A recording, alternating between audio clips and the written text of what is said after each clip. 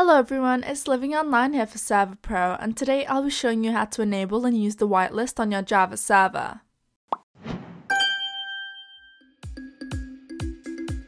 For all plans including VPS and Classic plans, what you have to do is click on the Players tab on the left of your dashboard. Before you do anything, make sure your server is online. This is because you can't access the whitelist section if your server is offline.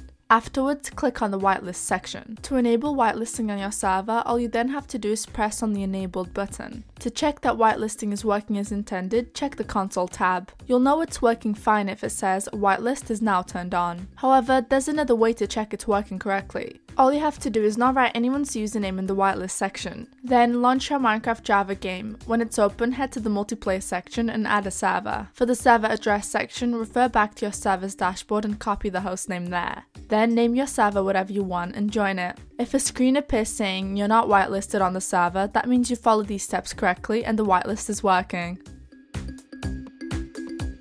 Now that whitelisting is enabled, you just have to add players onto the whitelist. You just have to go back to the whitelist tab, and where it says add player, type in the username of the player you'd like added. Once you've done that, press enter and it'll add the player to the whitelist. If at any point you'd like to remove someone from the whitelist, all you have to do is hover over the three dots next to their name and click remove. However, there's a more manual method which you can also use. What you have to do is head into your console or shell tab. There you can type in whitelist add and then the player's name. You'll know the command is a success when it says added player to the whitelist. If you want to remove someone through this method as well, all you have to do is type in whitelist remove and it should say removed player from whitelist. Quickly, don't forget to add yourself to the whitelist so you can test if it's working correctly. But once you're done, launch your game again and try to enter your server.